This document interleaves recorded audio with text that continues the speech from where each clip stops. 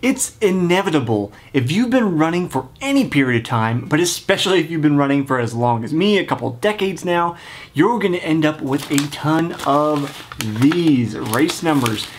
And you're trying to figure out, what the hell do I do with all these race numbers? I keep them around. I've got probably the vast majority, I would say 90+% of the race numbers I've put on over the last 20 years.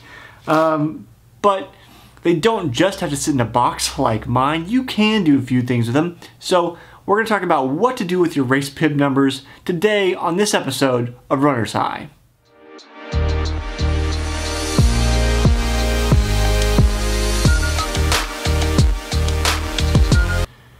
So I've got a ton of these things, and you may as well. I'll probably interrupt myself and tell you a little bit about them as the story goes on here, or as the video goes on. I don't know, I'm talking about stories. But one of the things that's the probably easiest thing to do is simply just put them up on your wall.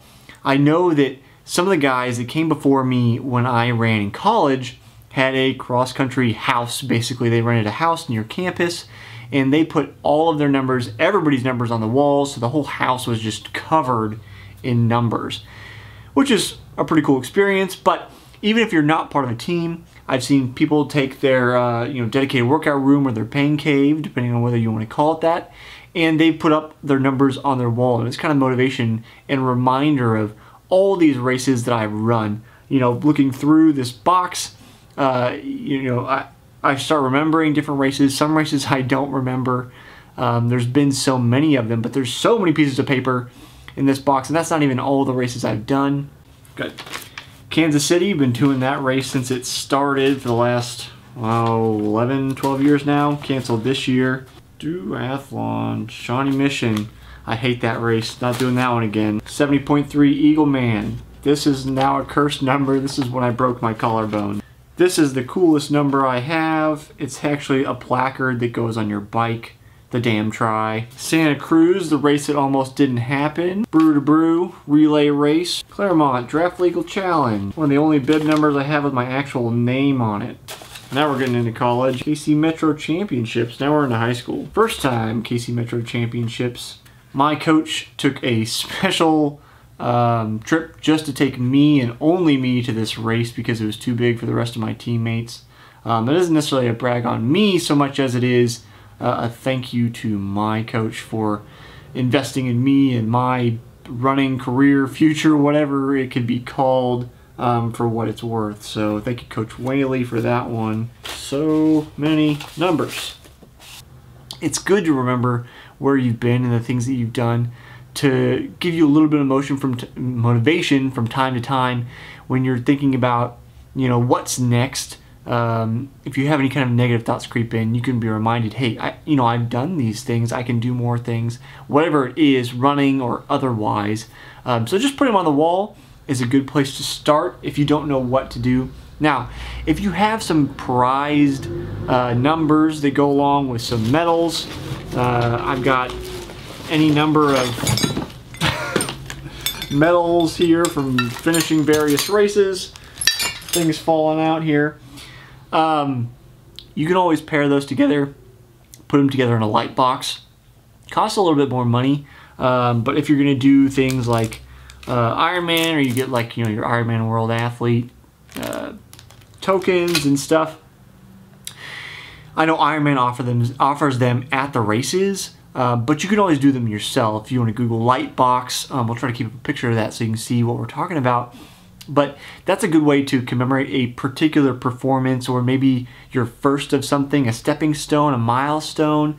It doesn't make sense, in my opinion, to try to do it for every single race if you continue to stay active, because you'll cover your entire house with light boxes. But it's an awesome way to remember what to do with your, the time that you had for that thing, whether that's your first race, the first time you finished, the first time you placed in your age group, the first time you won a race, or whatever it is, that PR that you've been training for a long time. If that's a special moment for you, that's a great way to do it. Just stick it in a light box and have that on the wall so you can remember that as a special moment. Now, if you want to get crafty, And that's for the crafty people that are watching this. If you're crafty, you can take these and make them into a scrapbook. Just as the basic thing. It's a way to organize them, and unlike my completely unorganized box of them here, that's only in rough order of when they actually occurred, you can keep them in a scrapbook. Pair them with the photos that were taken at the race, either by the race organizers or if you had family and friends there that took photos. They can kind of remember the day. Write something down. If you're doing it as you go along, it would be incredibly tough for me to do it now, 20 years in. But if you're doing it as you go along, you could even do it as a running journal. You know, put the bib in. How did you feel that day? What did you do? You know, what was your experience? And then be able to look back on that. Here's the race bib number. Here's how I felt about that day. Here's my challenges.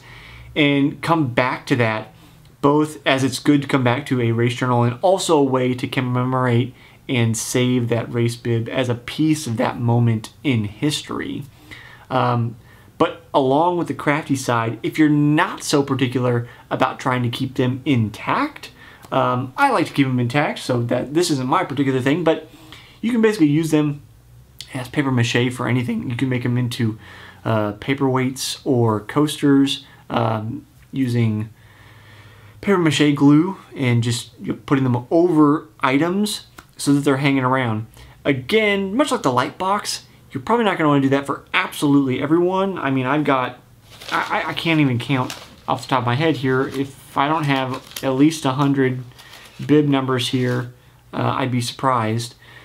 So I obviously don't want 100 paperweights with bib numbers roaming around my house, but when you're looking for different things to do, and you don't want to just do light boxes, and maybe you don't want to do that scrapbook, that's another way to look at it.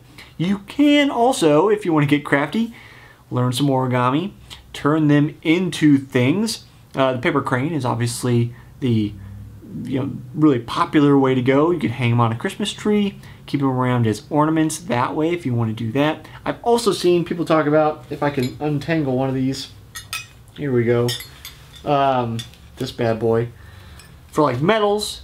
I know we're talking about bibs, but you probably got medals too if you've done plenty of road races. Taking the medals, taking the ribbons off, and then making these into Christmas ornaments. Again, if you do too many of them, you're probably going to knock over your Christmas tree because you have too many medals. But another way to go with the medals is just simply hang them on a metal rack on the wall. People do that. That's much easier to do than knocking over your Christmas tree. Plus, you can have them out all the time, and you don't have to get rid of the ribbons, which are kind of nice as well. The last and easiest thing to do with them, aside from holding on to them like a hoarder like me, in a box where they collect dust, if you're not putting them to use anywhere else, then simply recycle them. Sometimes it's good as a practice to learn to let go of things and not be so attached to whatever it is. These in particular are my memories. It's been such a big part of my life that, at least for now, in this section of my life, maybe later on I'll feel differently, they are, emotionally intertwined with my identity. Here I am on this show, Runner's High, sharing with you my experience, and this, this is half. This giant stack of papers, is kind of hard to see, is, my 2 decades, 60% of my life, and identity wrapped up into little pieces of paper. So they're important to me to hang around, even if I don't see them all the time. I do get to add to them from time to time, but you can take them, recycle them, let them go, and practice that ability to let them go. I do that with other things in my life. I haven't quite got around to my race bibs just yet, but maybe I will one of these days. So, is there something that you do with your race bibs I did not cover in this episode? Share them with me, share them with everybody else down in the comments below. Let us know, what do you do with your race bibs? I'll see you next time on the next episode of Runner's High.